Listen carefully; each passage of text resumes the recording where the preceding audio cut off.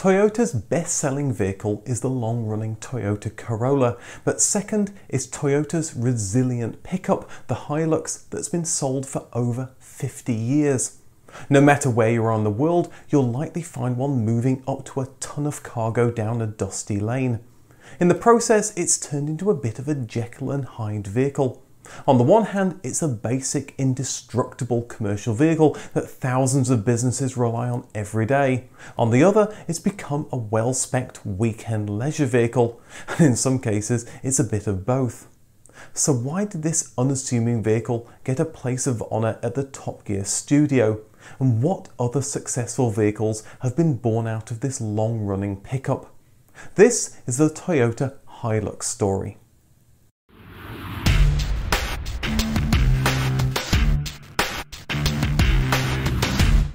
The company that became Toyota had been producing trucks for many years before the Hilux arrived. The first truck, the G1, was produced in 1935 and it nearly bankrupted the company in the process. After the war, it had morphed into the KB that was simpler to manufacture, but the first pickup that was the size of the Hilux, the SB, launched in 1947. It was based on the SA passenger car that had been modelled on the Volkswagen Beetle. In 1941, the Japanese military stumbled upon an American Willys Jeep and asked Toyota to make their own version.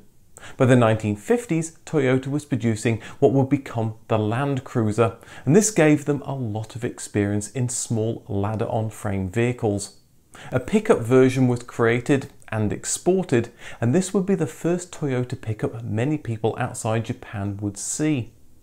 As for dedicated pickups, the SB had become the SG, and its successor, the 1.25 ton RK, would launch in the mid-1950s. Renamed the Toyota Stout by the mid-60s, it was also being exported, but it didn't sell well. The new 1964 model sold a total of 4 in all of North America. Undeterred, Toyota produced a smaller version of the Stout, the Light Stout, in 1963. Sales again were modest both home and abroad, but gave Toyota additional experience in making small pickup designs.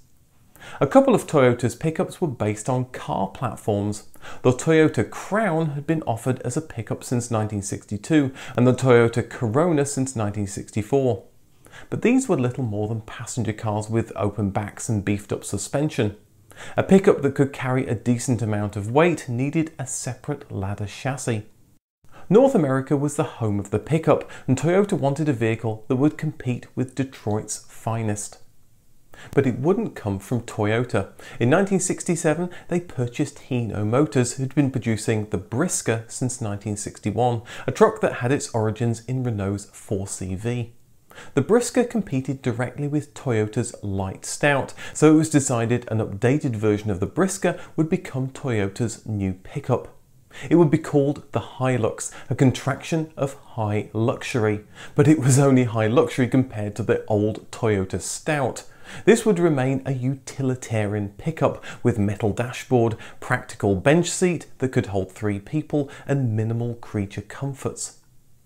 The Hilux went on sale in 1968 in Japan as well as international markets such as the USA and Australia. Soon Toyota's Crown and Corolla pickups were discontinued as Toyota threw its weight behind the Hilux. The indicators were initially placed above the headlights on the bonnet. The reason was to fill in holes where the mirrors had to be mounted in Japan. With the 1969 long wheelbase model and a larger 1.9 litre engine for North American customers, the vehicle was a hit and was soon flying off dealers' forecourts. The 1.5 litre engine was increased to 1.6 litres in 1971, but a larger change came with the first update in 1972. The front end was cleaned up and rear lights amalgamated into one vertical cluster. It also got safer servo-assisted dual brake master cylinders that helped the Hilux stop when it was carrying heavy loads. And for the first time, the truck arrived on British shores. The Hilux name was phased out in North America, where it was renamed the Toyota Truck or Toyota Pickup Truck to help it compete with Nissan's Datsun Truck. It's a refreshingly honest naming system, something other car companies could probably learn from. Things picked up in 1974 and 1975 for the Hilux. With an extra gear on the manual gearbox, an automatic option and a 2-litre engine, it was awarded Pickup Truck of the Year in the USA, by now the Hilux's largest market. The sporty SR5 version appeared with a 96 horsepower 2.2-litre engine. Sales jumped with over 100,000 annual sales in 1975, and just 2 years later the Hilux crossed the 200,000 sales barrier.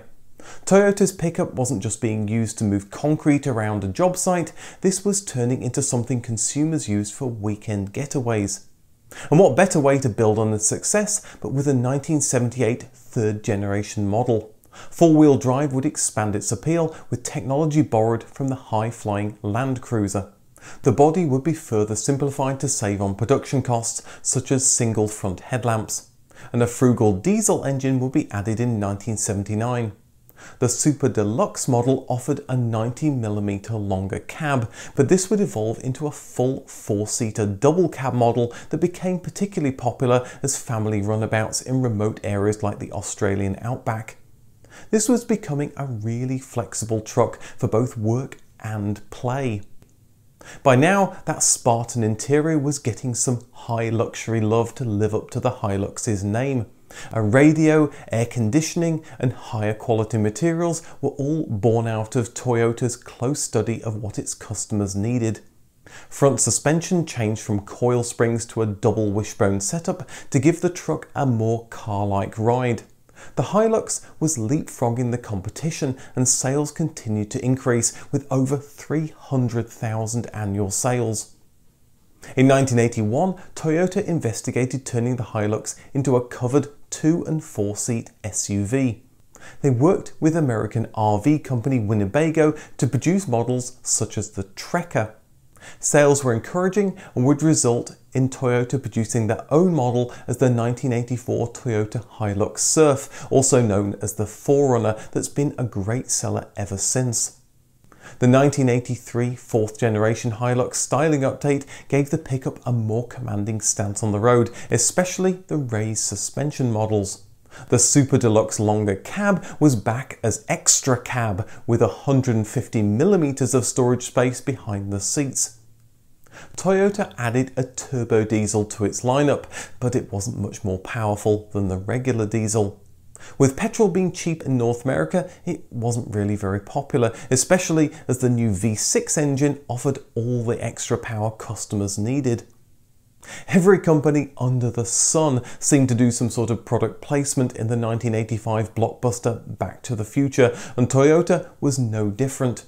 The Hilux was the focus of Marty McFly's consumerist desires, and it can't have hurt Hilux sales, especially as our hero gets both the girl and the truck at the end.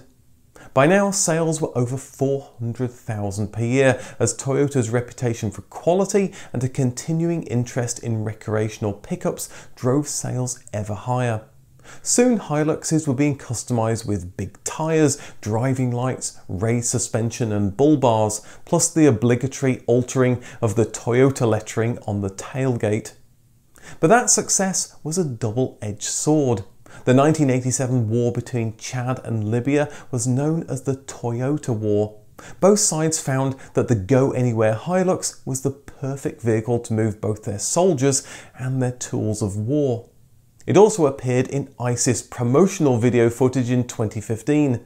War footage from conflicts in the 1990s would be peppered with shots of trucks with Toyota written on the back, showing just how widespread the Hilux's adoption had been around the globe. The 1988 5th generation Hilux looked mostly an evolution from the outside, but the interior became more car-like and refined. Toyota continued to improve the quality with a new one-piece loading bay eliminating rusting seams. The 2+2 extra cab became more extra with more room for cramped rear passengers. By now, assembly was happening all around the world. Toyota created a joint venture with General Motors, and this resulted in Hilux production in GM's Fremont factory in California. The factory had been built in 1962, but by the 70s was known as having the worst workforce in the USA. Workers would drink on the job, were frequently absent, and were known to put Coke bottles inside the door panels so they would rattle to annoy customers. Toyota's influence caused a lot of friction in the already fractious factory, but over time, quality GM and Toyota vehicles were rolling off the production line. GM gained experience in Toyota's lean manufacturing process, and Toyota got around export restrictions and reduced their shipping costs. Production would continue until 2010, when GM went into bankruptcy. But only a month after production ended, Tesla announced that they would purchase the plant and soon started Model S production. In 1989, Volkswagen released the Taro. What's surprising about it is it was an unlikely joint venture between Volkswagen and Toyota. The pickup was merely a rebadged Hilux produced at VW's Hanover factory. This was a marriage of convenience. Toyota wanted a large part of the European commercial vehicle market, and VW didn't have a one-ton pickup they could sell. However, with pickups not selling well in Europe, sales were lackluster and VW Taro production ended in 1997. Elsewhere, sales were blossoming and Toyota had stretched and raised the Hilux to satisfy an increasingly diverse pickup market. They'd augment the Hilux and 4Runner with a larger T100 in 1992, bringing the fight to Ford, Chevy and Dodge while trying to fend off competition from Nissan. But without an extended cab and a V8 engine, sales were disappointing.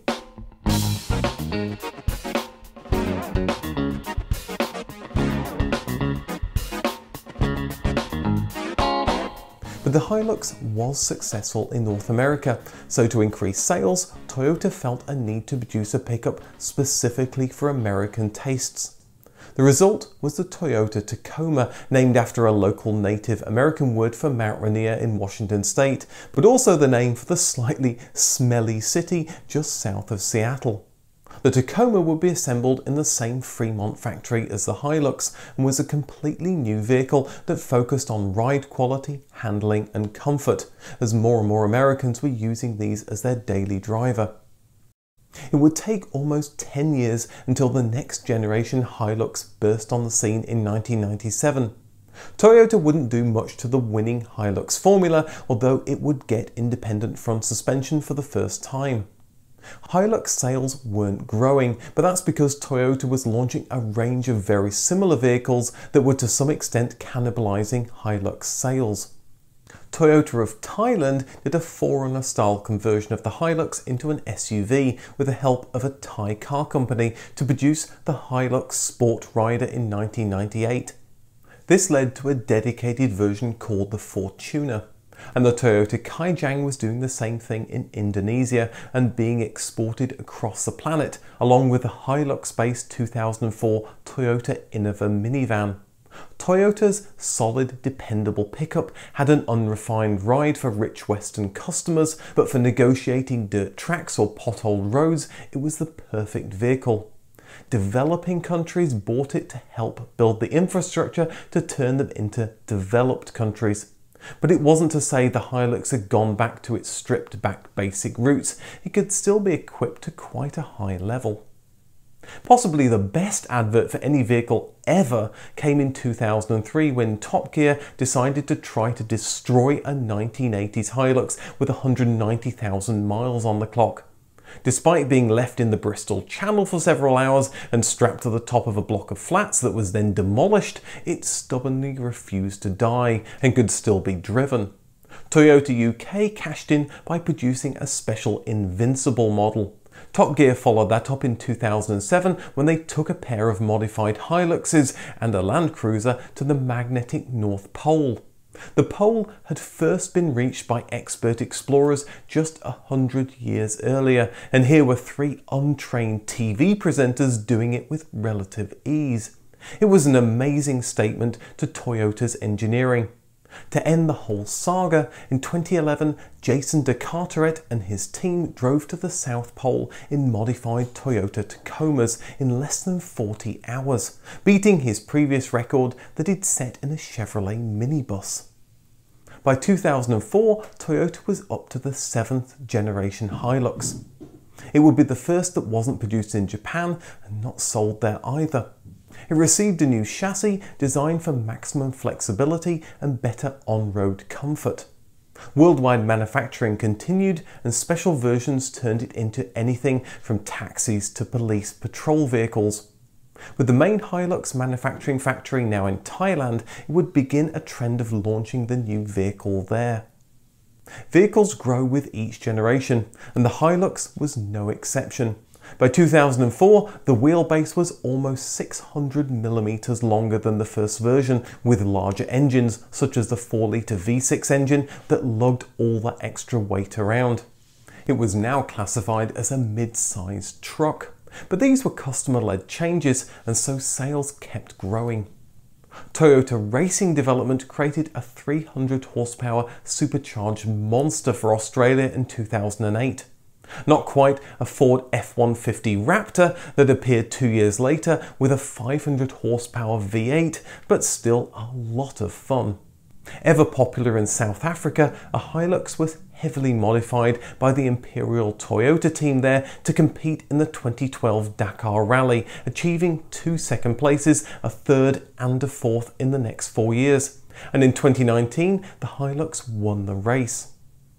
Regular civilian Hiluxes got a style refresh in 2011 with an updated interior and better fuel economy.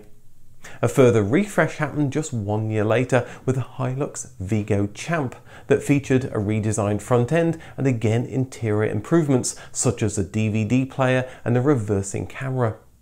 By the time the 8th generation appeared in 2015, 16 million Hiluxes had been sold. It featured the same keen look design language Toyota had started using on the latest Corolla with slim headlights.